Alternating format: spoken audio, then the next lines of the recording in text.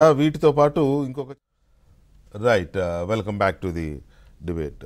వెంకటరెడ్డి గారు, ఇవాళ కోర్టులో కొంచెం సానుకూల ఇది కనిపించింది. అంటే మనకు తెలియదు, జడ్జిల మైండ్లోకి మనమేం దూరి చూసేది కాదు, కానీ ఇందాక శ్రవణ్ గారు చెప్పినట్టుగా సాల్వే గారు చేసిన ఆర్గ్యుమెంట్స్ కానీ, రోహత్కి ఆయన కొన్ని క్వశ్చన్లకు సమాధానం చెప్పకుండా దాటవేయడము, లేకపోతే ఆయన చెప్పదలుచుకుందే చెప్పడం తప్ప జడ్జిలు అడిగిన ప్రశ్నలకి దేనికి సమాధానం సరిగా చెప్పని సిచ్యువేషన్ కూడా మనం చూసాం. వాటిలో కొన్ని క్వశ్చన్స్ చెప్తాను నేను. 6 క్వశ్చన్లు ప్రధానంగా ఇవాళ కోర్టు సంధించింది. ముకుల్ రోహత్కి గారికి ఆయన వాదిస్తున్నప్పుడే 6 క్వశ్చన్లు సంధించింది దీని మీద. ఈ 6 క్వశ్చన్లు ఏంటి అంటే, ఈ 6టికి ఆయన సమాధానం చెప్పలేదు, దాటేశారు. అందులో ఒకటి, చంద్రబాబుకు 17A సెక్షన్ కింద ఉన్న రక్షణ సంగతి ఏమిటి అని ప్రశ్నించిన ధర్మాసనం. ఇందాక నేను అన్నది అదే. పార్లమెంటులో చేసిన ఇంత పవర్ఫుల్ చట్ట పరిరక్షణలో ఉన్న పటిష్టమైన చట్టం ఉన్నా కూడా ఆయన జైల్లో ఎందుకున్నాడు అనేది ఒకటి. రెండవది, కొత్త అవినీతి నిరోధక చట్టంలో లేని సెక్షన్లు, నేరంగా పరిగణించని అంశాలపై ఎఫ్ఐఆర్ నమోదు చేయవచ్చా? Please note this second question sir. Shravan Kumar గారు, మీరు కూడా కొత్త ఏసీబీ కొత్త అవినీతి నిరోధక చట్టంలో లేని సెక్షన్లు, నేరంగా పరిగణించని అంశాలపై ఎఫ్ఐఆర్ నమోదు చేయవచ్చా? మూడవది 17A. ఇది చాలామంది మెదళ్ళను తొలిచేస్తున్నది. ఇది ఆన్సర్ క్లియర్గా అందరికీ తెలుసు, కానీ ఆ వాదోపవాదాలు రోజుల తరబడి ఎందుకు జరుగుతున్నాయో ఎవరికి అర్థం కావట్లేదు. మూడో క్వశ్చన్, 17A అనేది నేరానికి వర్తిస్తుందా, నిందితులకు వర్తిస్తుందా అని ప్రశ్నించిన జస్టిస్ బేలా త్రివేది. 2018. నాలుగవది, 2018లో విచారణ ప్రారంభించినప్పుడు ఏం కనిపెట్టారు అని ప్రశ్నించిన జస్టిస్ బేలా త్రివేది. బహుశా ఇది ఇందాక మీరు చెప్పింది, బండిల్స్ ఉన్నాయి లేవు. తర్వాత 5వది, అవినీతికి సంబంధించిన సెక్షన్ అమలు కాకపోతే మిగతా సెక్షన్స్ కింద ప్రత్యేక కోర్టు విచారించవచ్చా, మిగతా సెక్షన్ల కింద పెట్టిన కేసులు చెల్లుతాయా లేదా అని ప్రశ్నించిన జస్టిస్ బేలా త్రివేది. 6వది, విచారణకు ముందు అధీకృత వర్గాల నుంచి అనుమతి పొందేందుకు డాక్యుమెంట్స్ సమర్పించాల్సి ఉంటుందా లేదా అని ముకుల్ రోహత్గిని ప్రశ్నించిన ధర్మాసనం. సో వీటిలో దేనికి కూడా ఆయన సమాధానం చెప్పకుండా దాటేసి ఆయన రెగ్యులర్గా చేసే ఆర్గ్యుమెంట్ని ఇక్కడ హైకోర్టులో ఏ ఆర్గ్యుమెంట్స్ అయితే వినిపించారో వాళ్ళ ఏఏజీ గారు కానీ, లేకపోతే డిఫరెంట్ స్టేజెస్లో ఆ ఆర్గ్యుమెంట్ని బేస్ చేసుకుని ఉన్నారు తప్ప ఈ కీలకమైన 6 క్వశ్చన్లకి సమాధానం చెప్పలేదు. సో నేను అదే అంటున్నా, ఇలాంటి క్వశ్చన్స్ విన్నవాళ్ళు ఈయన దేనికి సమాధానం చెప్పకపోవడంతో బహుశా ఇవాళ ఏదో ఒక ఆర్డర్ ఇస్తారు, లేదా క్వాష్ చేస్తారు, లేదా రేపటికి వాయిదా వేస్తారేమో ఇట్లా అనుకున్నారు, కానీ ఫ్రైడే దాకా వెళ్తారు అనుకోలేదు. సో ఇవాళ మూడ్ ఆఫ్ కోర్టుని మీరు ఎలా అంచనా వేసుకున్నారు? ఇందాక మీరు అక్కడ ఆగిపోయారు కదా టెక్నికల్ చెప్పండి. ఒకటే కృష్ణారు, నిన్నటి ఆర్గ్యుమెంట్స్ కంప్లీట్ విన్నాను లైవ్లో, ఈ రోజు ఆర్గ్యుమెంట్స్ విన్నాము. మీరు అడ్వకేట్ కూడా కాబట్టి ఆటోమేటిక్గా కొంత అర్థమవుతుంది కూడా.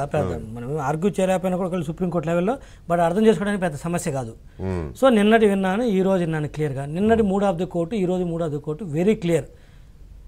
సో ఇప్పుడు మీరు ఏదైతే క్వశ్చన్స్ అడిగారో కోర్టులో ఆ రోజు జడ్జి అడగడం జరిగింది. నిన్న జడ్జి గారు, నిన్న కావచ్చు ఈ రోజు కావచ్చు, ఇద్దరు జడ్జిలు అడుగుతుందంటే క్లియర్గా ఇవన్నిటితో పాటు 17A మీద స్ట్రెస్ చేస్తున్నారు.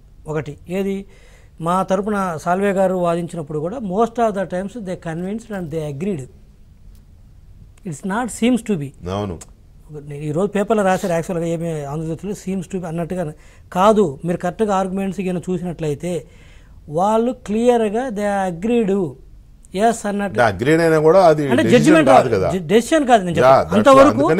దాంట్లో మీరు ఎలా అనేది ఇది ఎందుకు చెప్తున్నారని ఎక్కడ కూడా జడ్జి గారు ఎక్కడ కూడా సాల్వే గారు చెప్తున్నప్పుడు కూడా ఎక్కడ అబ్జెక్షన్ రైజ్ చేయలేదు. ఇది ఒక ఆస్పెక్ట్. అయితే ఈరోజు ప్రభుత్వం తరపున ముకుల్ రోహిత్ గారు వాదిస్తున్నప్పుడు అబ్జెక్షన్స్ రైజ్ చేశారు.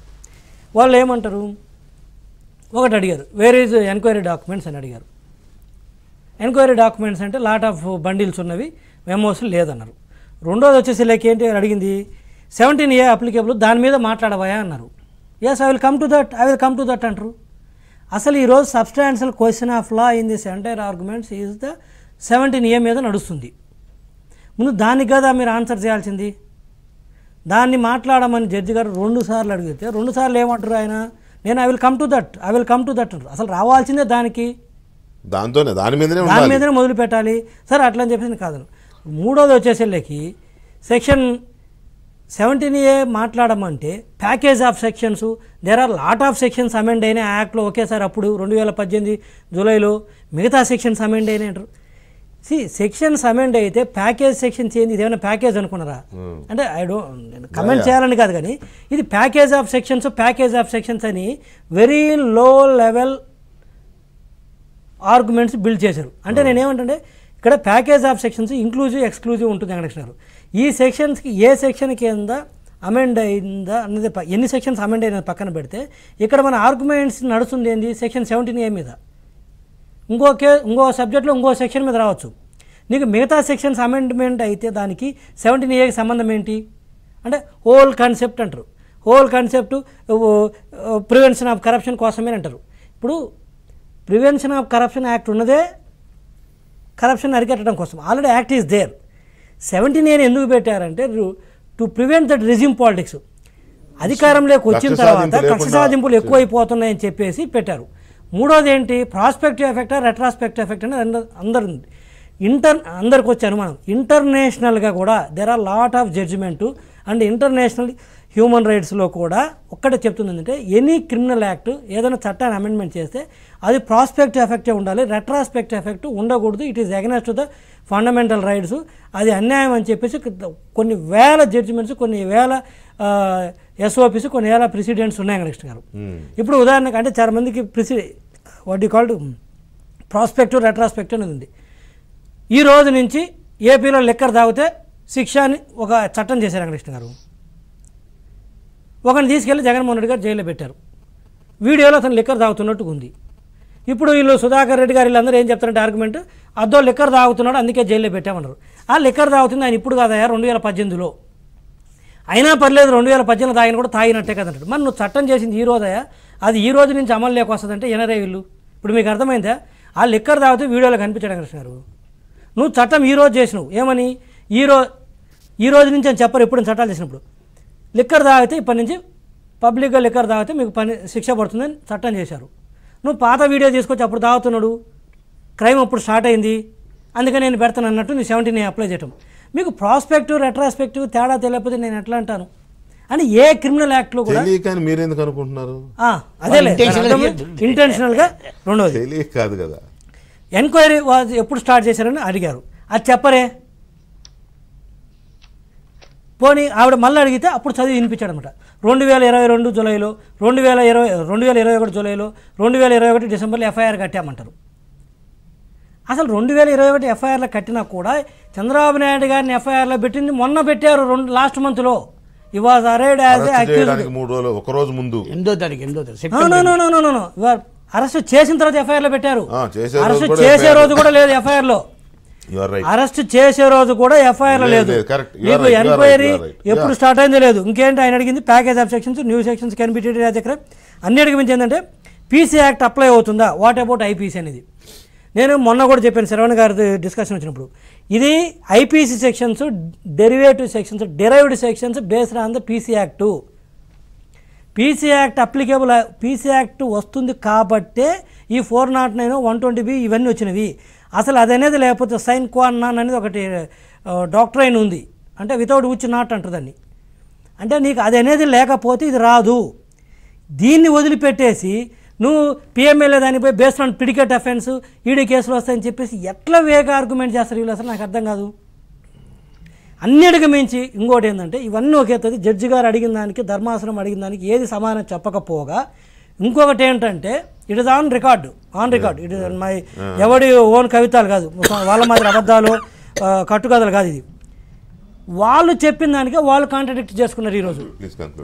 వాళ్ళు చెప్పిన దానికి వాళ్ళు కాంట్రాడిక్ట్ చేసింది. నేను ఏమంటానంటే, ఎందుకు మీరు చెప్పిన దానికే మీరు కాంట్రాడిక్షన్ 2 విషయాలు చేశారు. ఒకటి, మొన్న 17A అప్లికేబుల్ కాదన్న వ్యక్తులు ఈరోజు దాని మీద ఎందుకు చెప్పరు? సుప్రీంకోర్టుకి వెళ్ళినప్పుడు ఎవడైనా సరే హైకోర్టు జడ్జిమెంట్లు ప్రెసిడెంట్స్ చూపిస్తారా, సుప్రీంకోర్టు జడ్జిమెంట్స్ని ప్రెసిడెంట్కి చూపిస్తారా, పాత సైటేషన్స్ని?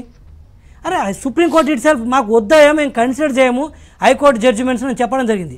మాకు సుప్రీంకోర్టులో ఆల్రెడీ ఇంతకుముందు ఇచ్చిన జడ్జిమెంట్స్ ఉన్నాయి. ఇంకా ఐరన్ ఏంటంటే ఆ జడ్జిమెంట్ తెచ్చింది కూడా ముకుల్ గారే లాస్ట్ ఇయర్. అప్పుడు 17A వర్తిస్తుందని చెప్పేసి సుప్రీంకోర్టులో యడ్యూరప్ప గారి కేసులో ఆ జడ్జిమెంట్ తెచ్చింది కూడా ముకుల్ గారే. ఈరోజు దాని గురించి మాట్లాడరు.